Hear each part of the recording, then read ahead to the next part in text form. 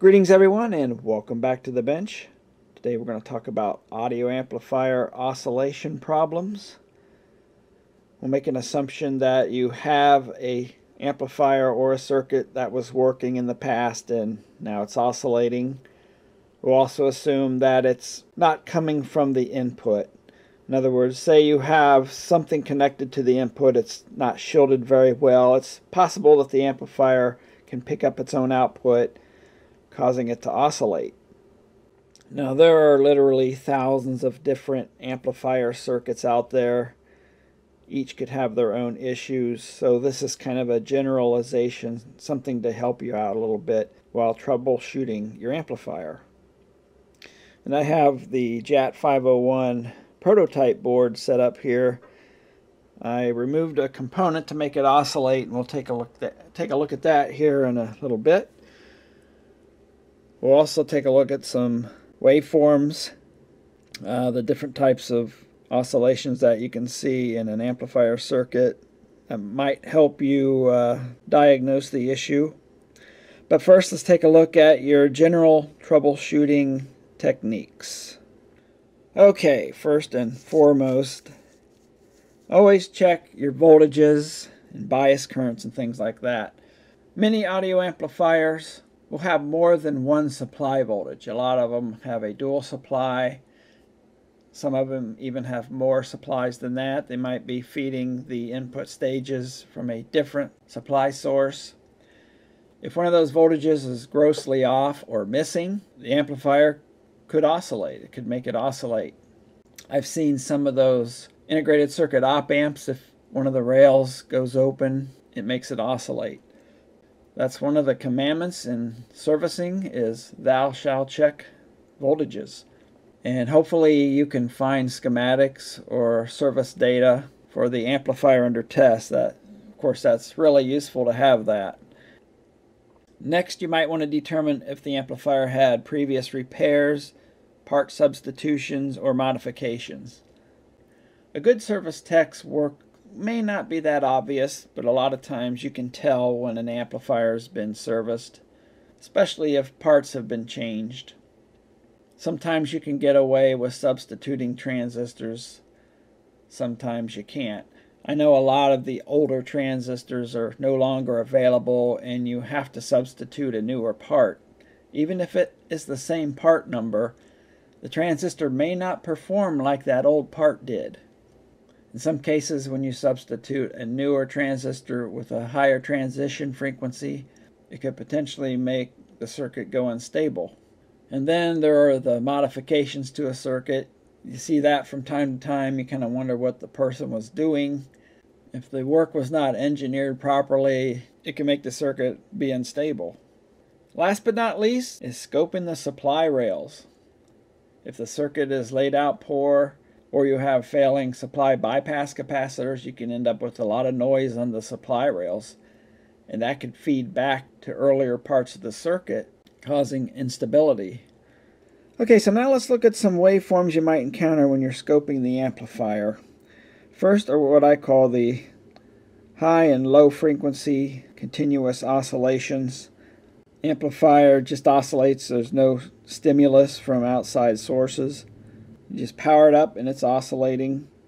I kind of divide it in a low and a high frequency oscillation because it depends on how the oscillation is occurring.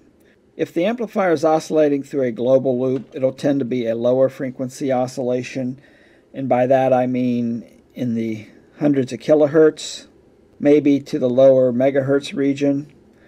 And if it's oscillating around a local loop, the frequency of oscillation doesn't have to be, but it usually is much higher, several tens of megahertz. And where do you delineate low and high? Well, you really can. It depends on the circuit. An older, slower amplifier might have a global loop oscillation of a few hundreds of kilohertz, for example, where a more modern, faster amplifier could be above 1 megahertz to several megahertz. However, a really high frequency oscillation, say tens of megahertz, is usually going to be a local loop. So let me explain what a global and a local loop is. Using the JAT501 schematic as an example here, global loops are apparent. In this circuit I'm taking feedback from the output, sending it to the input. So that forms a global loop. It's called global because it encompasses the entire circuit. Well, technically not the entire circuit, but most of the circuit is enclosed in this loop. And it's used to help control the gain, noise, and linearity of the amplifier. A local loop, on the other hand, is not very apparent. They can be intentional or unintentional in the circuit. Let me give you an example of a local loop that can oscillate. Well, let's say the power supply bypass capacitors have gone open. That allows all the noise and signal generated from the amplifier to end up on those rails at a fairly large magnitude.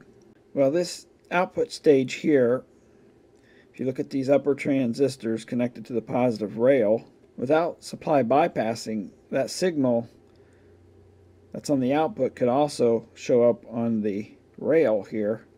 And you see earlier stages of this amplifier is connected to that rail. And if that signal is fed back through the rails to an earlier stage of this amplifier, say right in this area, it can cause instability. So what causes this type of oscillation? You could see either with bad bypassing. A lower frequency might be due to bad or missing compensation components. Like I say, scope the rails. Make sure you're not seeing a large amount of noise on the rails. Next oscillation, you only see that when you're putting a signal through the amplifier. It could be music or a sine wave. And you scope the output and you'll see a little bit of oscillation on either top or bottom or both. Sometimes it could appear somewhere else on the waveform.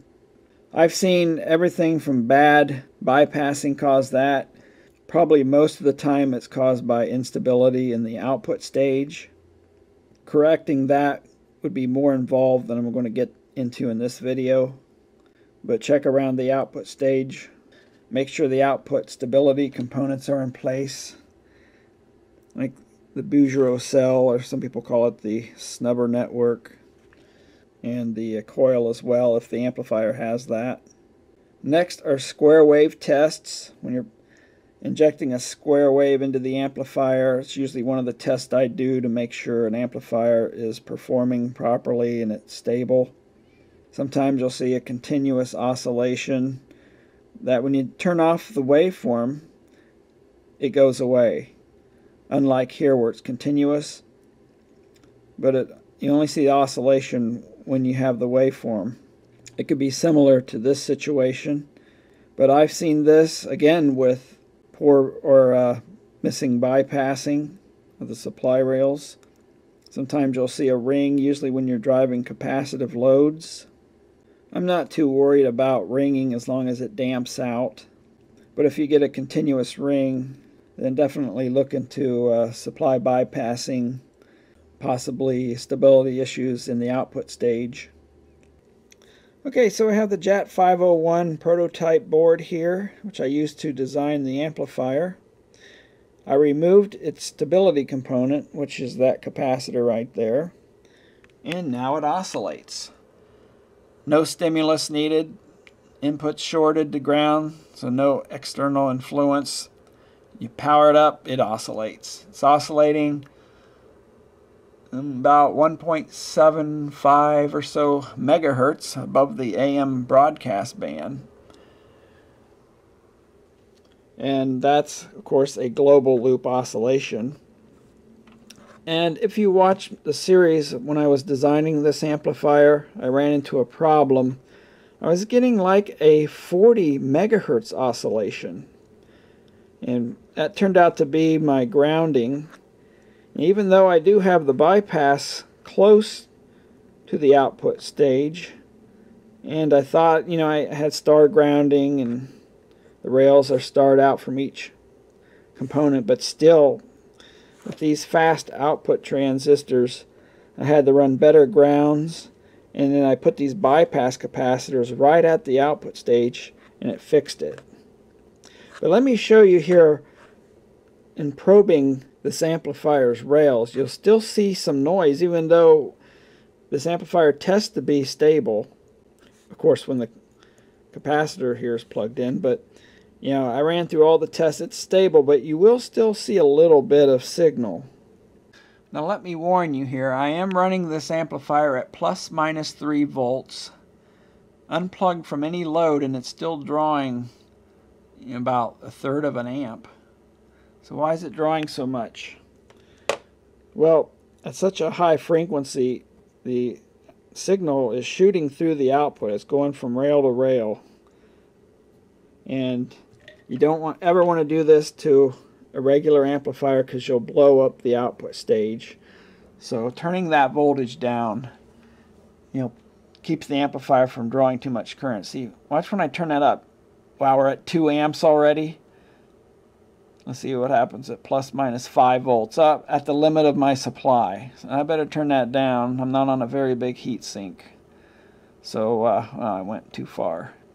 So yeah, that's the reason I'm running it at such a low voltage, because I know it won't hurt the amplifier. It's keeping that dissipation and current low.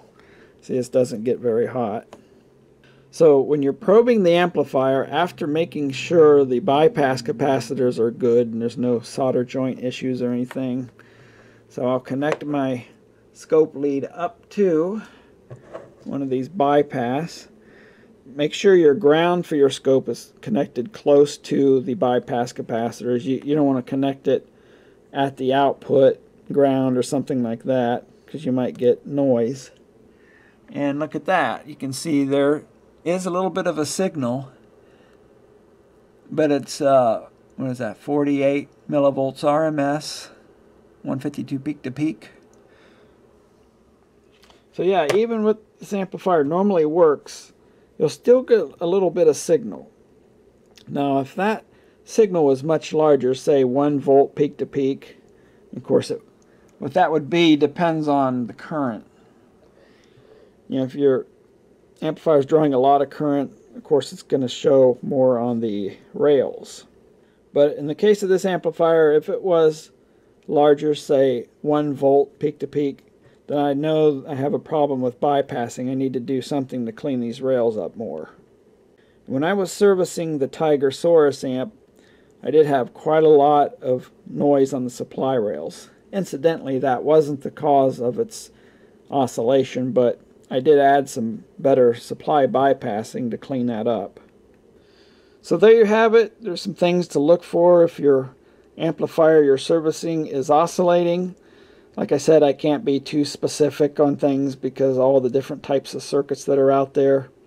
Of course, you want to apply your technician skills when checking the amplifier. Like I always say, scope those rails. Check those voltages, scope those rails. And with that, we'll wrap it up here, and thank you for watching.